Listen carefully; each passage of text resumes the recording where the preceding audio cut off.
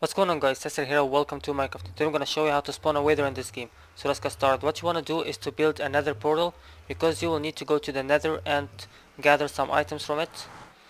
I've already done that, and I'm gonna show you what I got.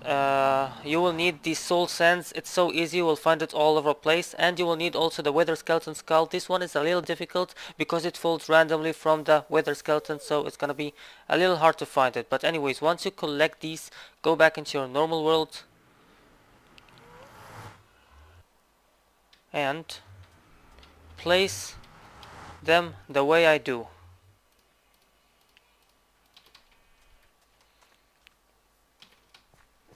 Like that.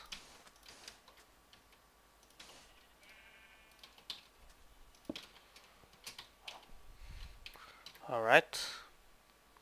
There we go. You place the skeleton skulls like that. And are you ready for this? Yeah. So this is the wither.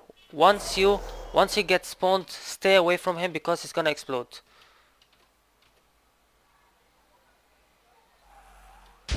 Yeah, and there we go. This is the wither. I have spawned him. And yeah, that's how you do it. When you fight him, do not come close to him because he can curse you and make you die right away. Just fight him from a distance. That's the way he's supposed to be fought. Oh no. Alright, so yeah, that's how you spawn the wither. Thanks for watching. I'll see you guys later. Bye.